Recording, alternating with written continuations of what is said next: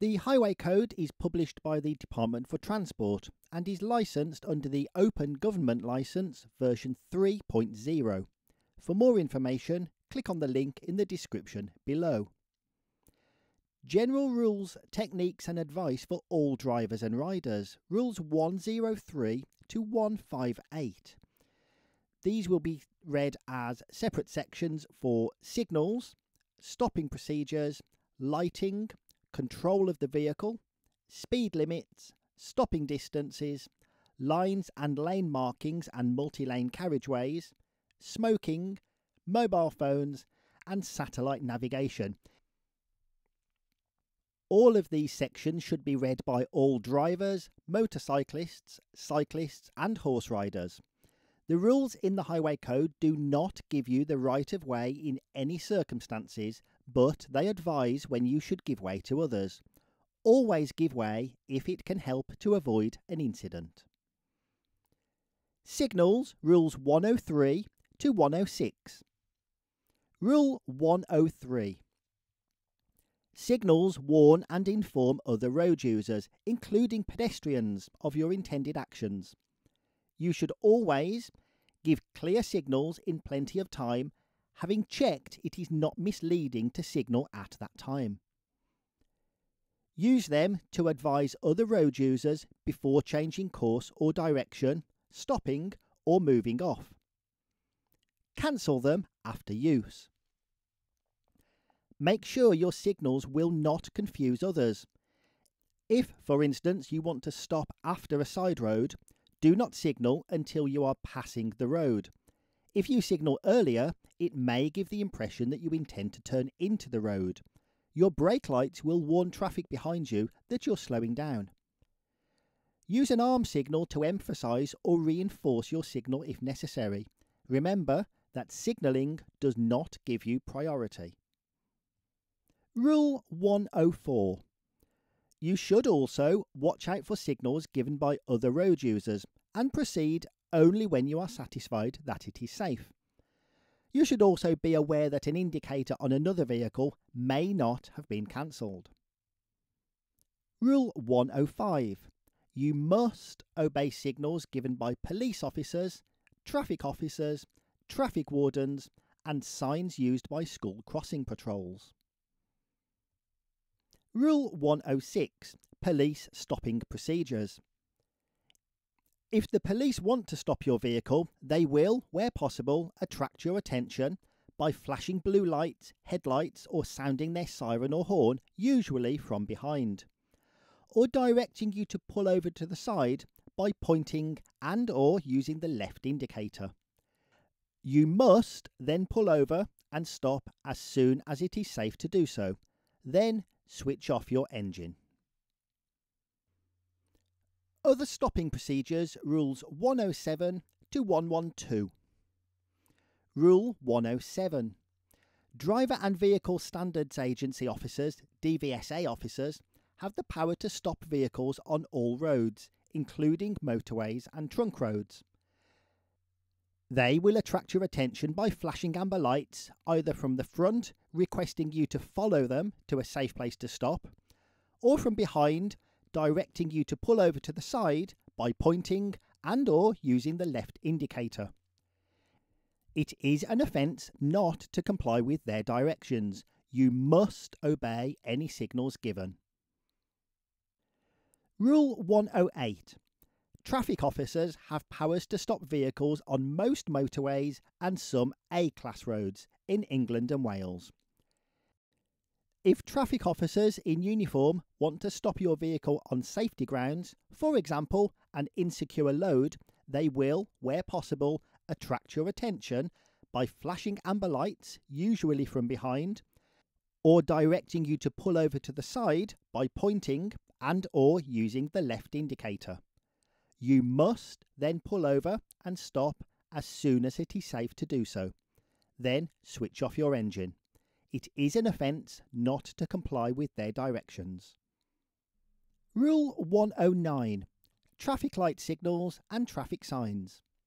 You must obey all traffic light signals and traffic signs giving orders, including temporary signals and signs. Make sure you know, understand and act on all other traffic and information signs and road markings. Rule 110. Flashing headlights. Only flash your headlights to let other road users know that you are there. Do not flash your headlights to convey any other message or intimidate other road users. Rule 111. Never assume that flashing headlights is a signal inviting you to proceed. Use your own judgment and proceed carefully. Rule 112. The horn. Use only when your vehicle is moving and you need to warn other road users of your presence. Never sound the horn aggressively. You must not use your horn while stationary on the road or when driving in a built-up area between the hours of 11:30 p.m. and 7 a.m, except when another road user poses a danger. Lighting requirements, Rules 113 to 116. Rule 113. You must ensure all side lights and rear registration plate lights are lit between sunset and sunrise. You must use headlights at night, except on a road which has lit street lighting.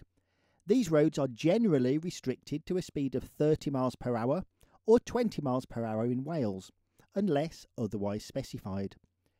You must use headlights when visibility is seriously reduced. See Rule 226. Night, the hours of darkness, is defined as the period between half an hour after sunset and half an hour before sunrise. Rule 114. You must not use any lights in a way which would dazzle or cause discomfort to other road users, including pedestrians, cyclists and horse riders. You must not use front or rear fog lights unless visibility is seriously reduced. You must switch them off when visibility improves to avoid dazzling other road users. See Rule 226. In stationary queues of traffic, drivers should apply the parking brake and, once the following traffic has stopped, take their foot off the foot brake to deactivate the vehicle brake lights. This will minimise glare to road users behind until the traffic moves again. Rule 115.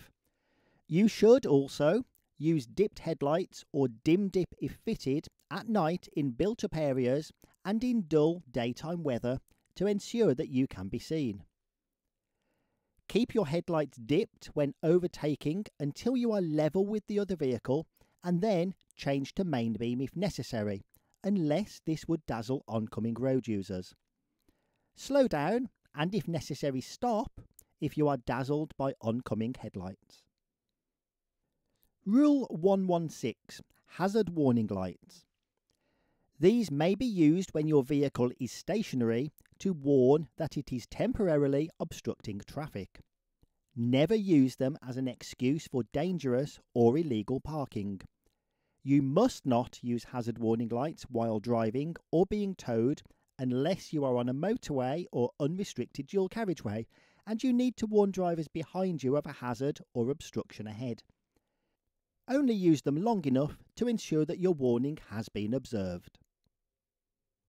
This section of the Highway Code is about control of the vehicle, Rules 117 to 126. However, the section on speed limits is long and has been moved to its own video. Braking, Rule 117. In normal circumstances, the safest way to brake is to do so early and lightly. Brake more firmly as you begin to stop. Ease off the pressure just before the vehicle comes to rest to avoid a jerky stop. Rule 118. In an emergency, brake immediately. Try to avoid braking so harshly that you lock your wheels. Locked wheels can lead to loss of control. Rule 119. Skids. Skidding is usually caused by the driver braking, accelerating or steering too harshly or driving too fast for the road conditions. If skidding occurs, remove the cause by releasing the brake pedal fully or easing off the accelerator. turn the steering wheel in the direction of the skid. For example, if the rear of the vehicle skids to the right, steer immediately to the right to recover. Rule 120. Anti-lock braking systems, ABS. If your vehicle is fitted with anti-lock brakes, you should follow the advice given in the vehicle handbook. However, in the case of an emergency, apply the foot brake firmly. Do not release the pressure until the vehicle has slowed to the desired speed. The ABS should ensure that steering control will be retained, but do not assume that a vehicle with ABS will stop in a shorter distance. Rule 121. Brakes affected by water. If you have driven through deep water, your brakes may be less effective. Test them at the first safe opportunity by pushing gently on the brake pedal to make sure that they work. If they are not fully effective, gently apply light pressure while driving slowly. This will help to dry them out. Rule 122. Coasting. This term describes a vehicle travelling in neutral or with the clutch pressed down. It can reduce driver control because engine braking is eliminated. Vehicle speed downhill will increase quickly. Increased use of the foot brake can reduce its effectiveness. Steering response will be affected, particularly on bends and corners, and it may be more difficult to select the appropriate gear when needed. Rule 123. The driver and the environment. You must not leave a parked vehicle unattended with the engine running, or leave a vehicle engine running unnecessarily while that vehicle is stationary on a public road. Generally, if the vehicle is stationary and is likely to remain so for more than a couple of minutes, you should apply the parking brake and switch off the engine to reduce emissions and noise pollution. However, it is permissible to leave the engine running if the vehicle is stationary in traffic or for diagnosing faults.